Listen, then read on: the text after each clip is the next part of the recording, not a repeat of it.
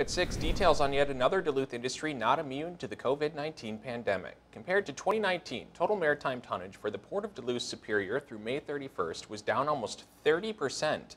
Iron ore tonnage specifically was down an additional 6%.